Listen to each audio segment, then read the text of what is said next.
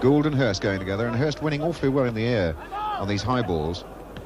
Well done, Wagstaff. Gould. Dougan up with him. There's Dougan. Derek Dougan. Smashed it right through the hands of Rankin. A fabulous old-fashioned break by Wolverhampton Wanderers, right in the old style. Morrissey. Whittle under this with Parkin.